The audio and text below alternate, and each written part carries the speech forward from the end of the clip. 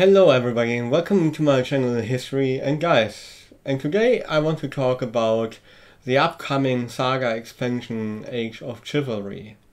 You might or might not have listened to the Activation Phase podcast where they talked to one of the authors of this expansion, and there for the first time for the general public they released the list of all the factions that will come with this expansion. And it's going to be a really big one with 12 factions overall, including the more famous ones like the English or the French and the Germans, but we will also see a Spanish faction, we will see Italians, and we will see a whole host of sub-factions to those factions as well. And when we were talking about this expansion in the club, a lot of people were very enthused about it, but at the same time the question came up which miniatures to pick actually for this period. And the period we are talking about is roughly the 100 Years' War to the end of the Wars of the Roses, because one of the factions is Burgundy, and Burgundy under Charles the Bold basically stopped to exist as a individual state in 1480 or 1482 when his heiress married Maximilian, the later Emperor Maximilian, and after that it became basically a different kind of dynasty. And I feel this is also a pretty good cut-off, because after that we get into the Landsknecht era, the Italian wars, and that already gives you an idea what miniatures to look for and which miniatures might be not quite as suited for the whole Age of Chivalry. Now of course there will be a lot of people who don't care too much about historical accuracy, and that's fine, and I feel especially it's fine when you are aware that things might not be letter perfect but still okayish. But on the other hand, I think there are a lot of people who have no general idea what the arms and armor of the 12th century look like and what they look like in the 13th, 14th and 15th century. So after short consideration I thought this might be a very good topic for a video, and that's what I want to talk about today. Now before we get actually into the little presentation that I've prepared, I quickly want to talk about references. First of all, nowadays there are fantastic references, well-researched videos on YouTube. I'm talking about people like Dr. Tobias Capwell, for example, who used to be a creator of the Wallace collection. But there's lots of content really, and I think if you just have a look at YouTube you get already a lot of ideas, especially what later period armors look like, because they seem to be a little bit more popular with reenactors and the likes. But then there are obviously other sources as well. The first one would be anything from Osprey regarding this period. This one is European Medieval Tactics #2. There's an issue #1 as well, but that covers the previous period, so up to 1260, which would be too early for us. However, there are a couple of paintings here, drawings, there are a couple of armor pieces here as well, and it's a decent start. I would probably, if I wanted to pick something just for Age of Chivalry or for other people playing other games you are playing in this period, like never mind the Wilhooks, I would probably pick something different.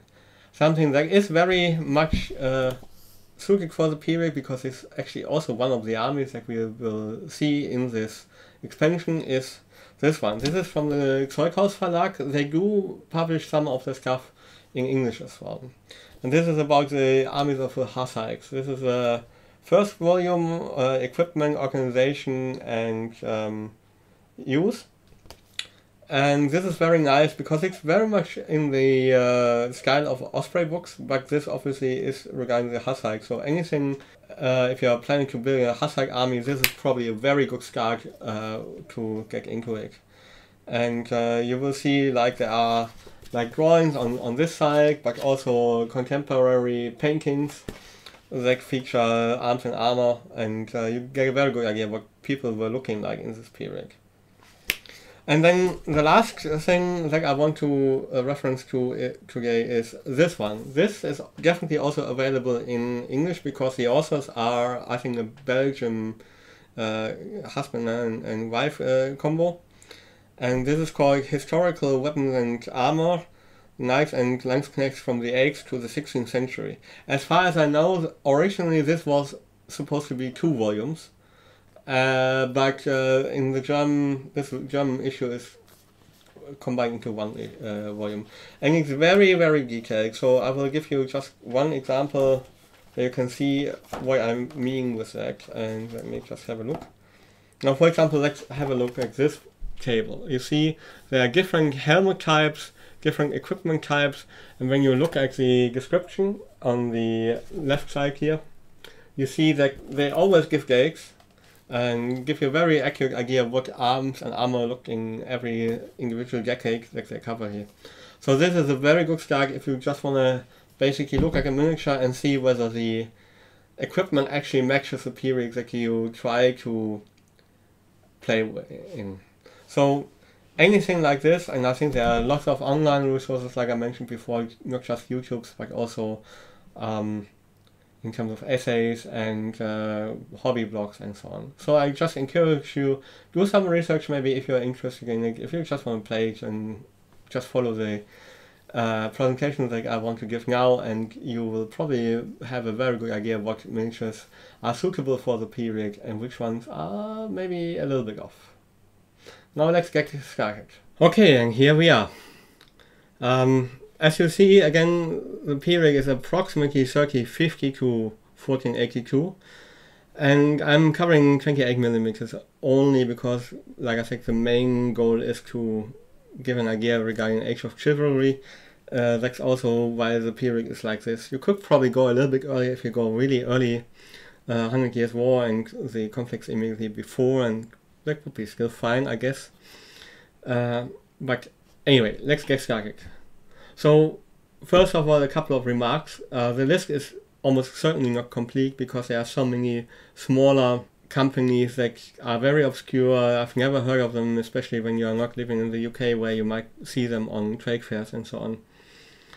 But still, I hope I give a fairly complete picture. And honestly, if they are too obscure and too small, you might lack variety and compatibility as well. The next aspect is I don't have a 3D printer, so I'm not really into this whole 3D printing business too much. I know a couple of larger 3D printing design studios like Reconquer Designs and Macberry Miniatures, and they will be featured here, but I can't cover all the smaller ones. And I'm not too knowledgeable about the civilian clothes. I try to refresh my knowledge regarding arms and armor a little bit. And I do have some idea about regional specialities as well, like for example the Gogendarks weapons like the Flemish cities used, but I might miss some aspects regarding civilian clothes. So this is not like a proper scholastic approach, it's more like rule of thumb, so to speak. What do we know about this period? Well, first of all, we see a very fast progress of arms and armor. When you look at the very start of the period, you will still see a lot of visible chainmail or ringmail or whatever you might call it, want to call it. So basically interlinked pieces of steel protecting the body mostly against sharp weapons, but they also offer obviously some level of protection against blunt weapons. You will also see that at the beginning of the period, a lot of the armor is actually covered in caparisons when it comes to horses, and you also see covers on the armor. And especially with the upper level of society, this will start to disappear the more elaborate the armor becomes, because at a certain point the armor itself becomes a showpiece in some ways. Generally speaking, I would say rather try to aim a little bit too early than too late. So anything that really gets into the territory of the Italian wars, you quickly move into early 16th century stuff, and that really looks a little bit off when you see the period, because for example a lot of the lesser armed people or even the heavier armed people were running around in very wide puffed clothing, and that looks definitely not period appropriate, I would say. So really keep that in mind. The next aspect, keeping also in mind that Age of Chivalry will not have a lot of gunpowder units. So you don't really need to do a lot of cannons, and you also really don't need any kind of arquebus or any kind of shooting weapons, except for if you go mercenaries. So, or if you want to use a unit of mercenaries. if you're playing another rule set, having more gunpowder equipped soldiers would be probably useful and sensible. That's not to say that you should not have, for example, crossbow and archers. That's definitely still very period appropriate. Let's talk quickly about the factions that we will see. Like I said before, the source is the activation phase podcast, and that was straight from the horse's mouth. So we can be very sure that these are the factions that will be in the actual book. So those will be England, France, Brittany, which is the northwestern part of France, if you are not familiar with it, Burgundy, which is basically a kingdom or duchy between Germany and France, nesting into the Alps, so part of Switzerland as well. The Castilians, which they call Castilians because they want to differentiate it from Spanish from other ages, other periods like the Age of Crusades, but it's basically called Castilians, but you can play it as Aragonese or another faction from Spain as well.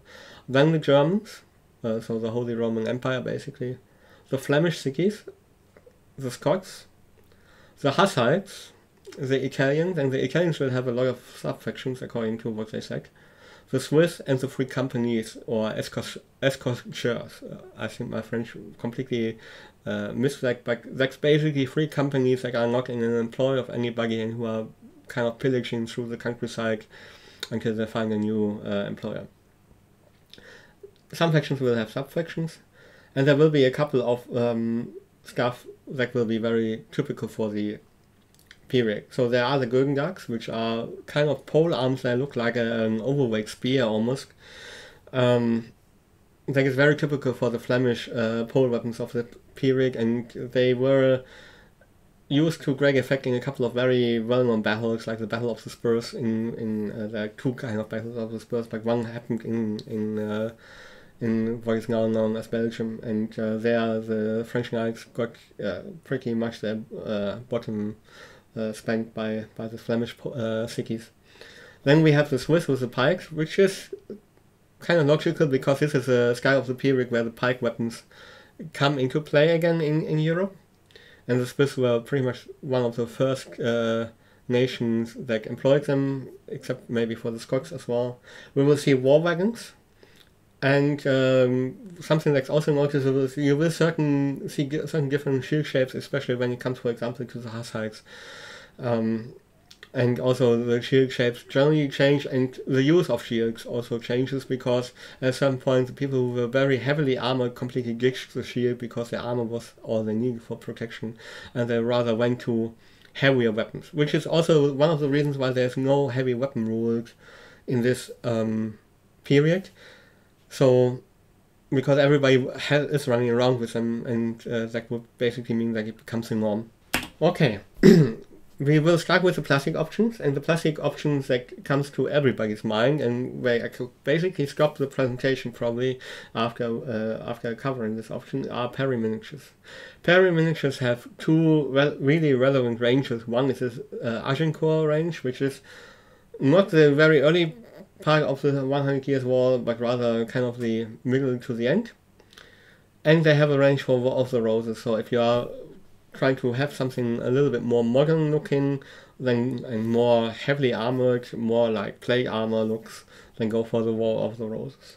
Both have a lot of plastic boxes, and they offer a lot of interchangeable parts as well, so you can customize your hearts out here. You also have a lot of spare parts that you don't really need to use. There are some options from other manufacturers where you basically can buy a dolly, so body, and then just attach Perry arms and hex. And they also have a complementary metal range. I will cover that later. So generally speaking, it's a very good range to start with. It might be also a very good range to start and stop with. And generally with the Perrys you can always assume that they've done their research, so the equipment options will be very accurate, that are shown here. The next option, or not option, is really Warlock Games. I'm covering it more because the question will inevitably come up. The problem with the Warlock Games range is the fact that they basically start with the Landsknecht era, so the Italian Wars. They do start right after 1480, but if you look at the miniatures, they are really like more trying to cover the whole Italian Wars period, and that goes really until 1530, I believe. And it does look very off if you compare it to the armies that you can build with the Paris, for example. So I would advise not to pick any Warlock Games stuff. And it's kind of telling that for the War of the Roses and 100 Years War range, they actually have the Paris in their web shop. Make your own assumptions from that. The next option would be Fireforge Games. They also have a large range of plastics. Most of the stuff is geared towards Age of Crusade, so up to 1250, maybe 1300. However, I feel that maybe some of the infantry kits might work in the very early part of the period we try to cover. And especially the Almogavar, which is Spanish-like infantry, might be interesting depending on how the Spanish armies are going to set up in the book. But generally, I would also probably advise to avoid this range. If you want to go plastic, go with the Paris, generally speaking. They do have war wagons made of MDF in different scales, so be sure you pick the 28mm ones. They are pretty decent base to start off, especially because you can glue all kind of stuff on MDF and basically use it as a base rather than scratch building it from the ground up. But there are other metal options as well. This one probably is one of the cheapest ones if you need war wagons, and you will need war wagons, I suspect, if you want to play the Hussites or the Flemish. You do have Gripping Beast as well as a plastic manufacturer, but again, it's a very early range. It's more designed towards Dark Ages really, and that's like 500 years or even more too early. There is one very small exception. They have like a 12-man pack of archers, but honestly, even if you're not too thorough with the civilian clothes, it does look a bit off. And there are better options, so why pick Gripping Beasts unless you have them lying around and just want to have a generic bunch of archers that you can use in other warbands as well. Then we have Victrix Limited. At the moment, again, it's too early, because the Norman range, for example, will be good for up to maybe 1150, depending on which helmets you use, and if you're not looking too hard, I suspect. So about first, second, maybe third crusade, and then it tapers off really. They did preview medieval range, and but I suspect, just looking from the preview pictures and also from what they've written in the preview, like it's still gonna be more like covering the middle of the crusade, so basically where their current range cuts off, it will start, and that will be 1150, 1100 to 1300, maybe 1350. But since they are trying to build Crusaders, Arabs and Byzantines, I suspect this is the range is also going to be too early, so I would also suggest not picking this range. Then we have V&V Miniatures. V&V Miniatures is a small Ukrainian manufacturer that is being sold through various distributors in Europe and in UK. They seem to specialize into Saga, so they have mostly packs of 4 units each. The main material is resin, but they now offer also to make them in metal. So we will see how much the metal variations proliferate into the distributors range. But you might also, or you are also able to order them directly from Ukraine. And apparently, even though there is obviously the war going on, they still seem to be very reliable with the deliveries, according to what I've heard. They do have a small medieval range, and since they seem to always keep an eye on what's happening in Saga, I wouldn't be surprised if we see more 100 Years War stuff coming from them up till the release of the expansion, which will be in the second half of the year. So keep an eye peeled for them, because their miniatures are very lovely actually. And now we get really to the biggest group of manufacturers, and those are the ones that are building or producing metal miniatures. And the first of all is Perry Miniatures. I said a lot about them already. What you can just say about the metal range is it's basically the same style. It supplements the plastic range with characters, with guns, with wagons. It just matches very well. You have a lot of options, and especially just be aware that if you are using the character models, they were very expensive armor, so they're probably not even suited for Haskag or something like that. They're really figures for your Liga. One thing I want to point out is they do have a Carroccio in their range. The Carroccio is a kind of more ceremonial war wagon that the Italian cities had in their armies.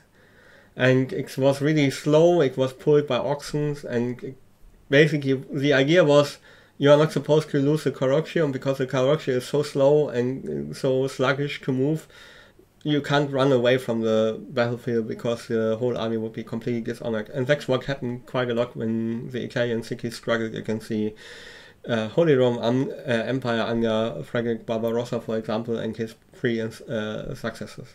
Now, before said the Griffin Beast plastic range is not very useful.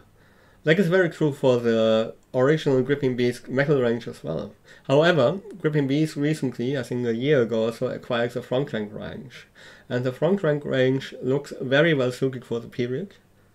It's a very large one. You do see some posing repeats, but that's very typical for metal ranges, and honestly you have it with plastic kicks as well to a certain degree. But it's very well suited. According to the pictures that I've seen on the internet, it also looks like it fits very well with a lot of the other metal ranges in terms of size and proportions. It's not like a super modern, hyper realistic range, but I think it looks very nice as well, and it works very well with the parries, for example, also with some other ranges that I will talk about later. What's also interesting is they have a couple of pole weapons that are rather specific and you can't find them too often.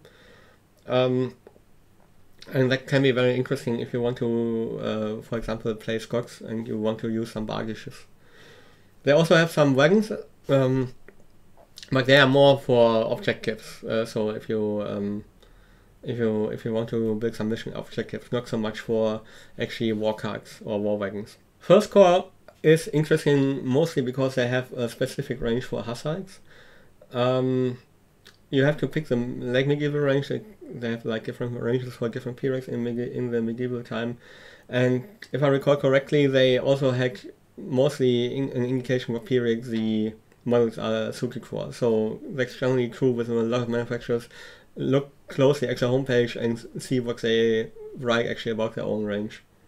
They have very nice war wagons and interesting shield packs as well. So if you want to customize your range and you plan on building a metal army, this might be a very good scope to pick at least some of the pieces, if not all of them. Claymore King is also very well known, I think, for their medievals. They have some interesting equipment ranges. They have some paviliers, so these are these large shields that the Italians, for example, use, and they were also sometimes used by soldiers with crossbows. And so it might be very suitable for Italians, for example, for Hussites. They do look very dynamic, and the poses, I like them quite a bit, so Claymore Casting would be another recommendation. And as far as I remember, they also match fairly well with the previously mentioned ranges. Now, let's get to Essex Miniatures.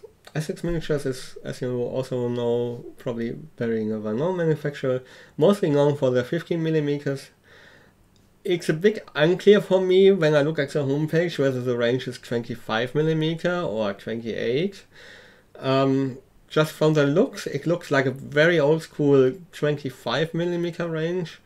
The range is the part of the range that's relevant for us is advertised as Burgundians, which looks fairly accurate. Should work for some of the higher, let's call them tech factions, like the French and the English and the Germans probably as well. I'm not really sold on them. I think they are okay, but there are, given the amount of options, there are better options here. The next one, and that is again very interesting, is the Wargames Foundry range. Wargames Foundry was sculpted, at least this part of the range, 100 Years Wars and War of the Roses, was sculpted by the Peregrines as well. So it's very much the same sculpting as their own range that they produced later on. It looks a little bit more old school, but I think if you put them even into the same unit, I don't think you would really notice, as far as I can judge from the pictures. And the pictures on both sides are very, home pages are very nice because they're painted, so you get a much better idea what the miniatures look like.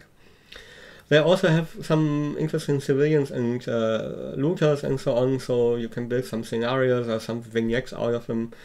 I think this is a very nice option here as well. Then we have an Italian manufacturer, Merlican Miniatures, and here it's a very wild mix of stuff that looks like it has been out for a very long time, looks a bit sketchy in terms of details, although it's hard to say really because you see basically the bare miniatures without any paint, without any wash to show some details. Generally the gates they give on the range looks fairly good. They do have a couple of very modern metal sculpts as well, because I think they did a Kickstarter last year, and that range looks actually very nice, so it's definitely worth having a look. And they do have some specific ranges for Scots and Spanish, and a lot of civilian and accessories, so it's a fairly large range. It's a bit all over the place in terms of age and period and factions, but it's nothing you should ignore if you're just keen on building something that looks a little bit more off the trodden path. Then we have Crusader Miniatures, again very similar to Foundry, Funken, and Perry. It's not super big, it's fairly generic range, but it's not bad either, so you could pick some stuff up there as well if you want to build some variety, and I will get to that at the end of the presentation. We have also Black Tree Design. They have a 100 years war range. It also looks fairly similar to Wargames Foundry, Franklin and Perry, and I've seen actually some photos, I think, on Adventure forum, where somebody basically ranks them up all in one unit, and it looked super homogeneous really. So it's also an option if you want to supplement your army, and I think, but I will talk about combining them later a little bit. I think it's also an option if you want to build some armies for larger games. Range itself is rather medium sized, so it's, yeah, what you can expect.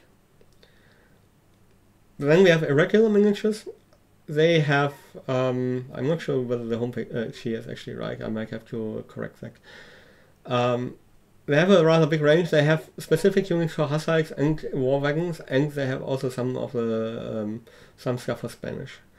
Unfortunately, the homepage is super old school looking, like early 90s or something like that, and you don't have pictures for all the packs that they offer. So you are really not always sure what you get. You have to look what they advertise everything for, because that seems to be fairly accurate. The other issue I see with this range is that I'm not really sure whether it's really true at 28mm. I suspect it's more like 25, looking at the proportion. Very old school, fairly simple. I think this is something you can combine with the Essex miniatures, for example. And then we have Castudio Miniatures. It's, I think, also a small Italian company. They have a very small range, but it looks fairly modern. And it looks very well suited if you want to build a slightly different looking German warband or supplement the Hussite warbands, especially with the heavier armed people. So this could be also an interesting option if you want to add some flavor to your warband. Another old school manufacturer is Lancashire or Hinchcliffe Miniatures. They have also very old school range, 25mm. I think that the age shows, and I understand that some people have a very nostalgic feeling for them, but for me, I would say no, not really the best option. I would avoid this range. They also have some wagons for scenarios. Again, I think if you want to go the super old school range, then stick to the 3-4 companies that I mentioned in this presentation as having very old school, smaller ranges, like smaller in terms of the size of the miniatures. Then we have Wargames Design, also probably 25mm range, but they look fairly detailed, so could be also an option if you want to go that route. Antediluvian Miniatures, again, is a very specific manufacturer. They have like some horror, some fantasy stuff, but they also have a small range of miniatures for covering the British Isles, so Irish and Scots mostly, also partially for the Bruce's War. And given that the Scots and the Irish probably look a little bit outdated when you put them right next to the French army, for example, that sports the latest and most showy gear in the same period, I think picking something from the Bruce's War, which is 1320 about, could still work if you're not squinting too hard at the miniatures. And they do have the advantage that they do give your warband the specific Scottish, Irish look, and I think that's maybe worth sacrificing a little bit of historical accuracy for. Then there's also a range that I stumbled over, and that's Steve Barber's miniatures, and they have a small range for 100 Years' War for the Flemish cities. Only a warband with, or the only manufacturer that has proper Guldendags, so these pole weapons. And they look very nice as well, at least on the pictures. I have no idea how they match up in size. But if you want to have a very unique looking and fairly accurate Flemish city warband for this period, then I would definitely have a look at Steve Barber miniatures. Then I just wanted to cover Fuxor miniatures very quickly because it's a very well-known manufacturer as well. Generally I think it's also way too early, so at least 100 years if not more. That's true for the classical Baron's War range as well as for the newer Ultramare range, for example, that is covering the Crusades. The later Welsh, you might be able to sneak them into a warband that you build with the Antediluvians, I think. But it will be a bit off in terms of historical accuracy. It's more like, if you, like I said before, again, the decision to have something slightly more characterful and more uniquely suited for the warband that you're playing than historical accuracy. And then you have Steelfist miniatures. Steelfist also generally has very nice looking miniatures, I think, very, very detailed. Some Swiss. And they also have the aforementioned dollies to use with the periplastic arms and heads. So basically what happens is you get the dollies, so the bodies, and then you just glue on the plastic stuff that you have on your sprues left because you didn't have enough bodies on the periplastic. They're very nice. You also have to watch it out because they have also, I think, a later period for the Italian wars, and that's, like I said before, too late. It's also generally the very end, so it's pretty high-tech in this setting, but I think it still works. And last but not least, 3D printing. Very quickly, Reconquer at the moment looks too early. I'm not sure whether they will advance. If they ever do 1350s, 1400 Spanish, I suspect it's going to be super accurate, super detailed, super good looking, because the sculpts that the sculptor does are generally very awesome. The other option would be Macbury miniatures. They do have a Scottish War of Independence line. Same applies as to all the other manufacturers that I mentioned before regarding the Scottish. It's a little bit early, but it's probably still workable, especially because there is some stuff for 14th century. And if you're getting into the first half of the 14th century, the step to 1350, 1370 is not that big. One thing I completely forgot in this presentation, and a huge apology to Martin Seven-Sung for that, he has a small Etsy web shop for his line called Ragged Staff Miniatures. And there are a couple of miniatures for the War of the Roses. They are very characterful. They are sculpted by the same sculptor as the guy who runs Reconquer. And I will link it in the video description below, so I can at least partially compensate for my failure here. So how do we proceed to build a warband? Well, the first option is go very easy and lazy, and just get 1, 2, 3 boxes of periplastics, depending on what kind of warband you want to build, really. They do have partially, for the Agincourt range, for example, they have English and French boxes. They have some boxes that just work for any faction at all, and you might just want to maybe add some smaller features like different shaped shields, different weapons, and you can customize like that. The next option is to get miniatures from one or multiple metal ranges, and I think combined front rank, parry, foundry, crusader, black tree design should work very well. They are all fairly same size, fairly similar in terms of character and proportions, and you get the advantage that you mask that there are some duplicates, because the more variety is, the less the duplicates really catch your eyes. If every second miniature looks like another, it's sometimes a bit obvious, I think. And then there's the option to pick a specialist range, basically. So, for example, barber models for Flemish, or build your Scottish Warbands from Antediluvian and from Magbury, for example. That's an option. Just keep in mind, if you want to customize your warband, you need to, or if you want to build certain aspects of your warband, you might have to do some customization. So, for example, I'm not aware of any proper pike models, but that's fairly easy to solve by just removing the weapons and getting some wire spears or brush spears of the appropriate length and use that as pikes.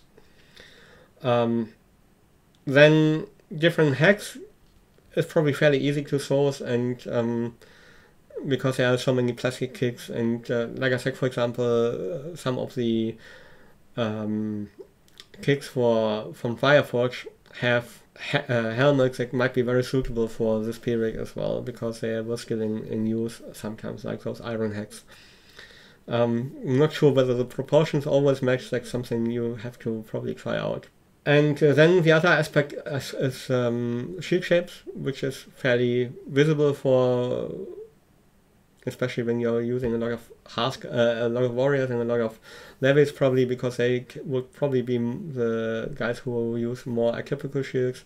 Sometimes the knights as well, if you go slightly earlier period. That's something either you can source from certain manufacturers, because there are certain shield packs available, or you can scratch build them as well, because I think there are a couple of pretty good, decent instructions on YouTube how to build shields, and then just basically make a simple mold and copy them over and over again with green stuff. So that's it for the overview. I hope you enjoyed it and you got some information from it. I was wondering, are you going to start a warband for Age of Chivalry, or are you playing the period already in another gaming system? Also, do you have any manufacturer that you think I missed and I should have mentioned? I will probably update the presentation that I've prepared, and I will also try to provide an upload for this, so you can just download the presentation and just read through it on your own. I personally look very much forward to it. I think it also should work, hopefully, for my personal hobby timing, because I hope that I will be able to finish my Carthaginians by summer, and then I can just switch over to Age of Chivalry. Should be a lot of fun, and for me it's always great to hop into a new period and to explore the options there. I'm actually not sure what warband I will pick though. Maybe I will just pick the Germans or the Hussites, or maybe both. We will see. You can never have enough warbands. Well, that's it for tonight. I hope you have a very good time and stay healthy, and see you in the next one.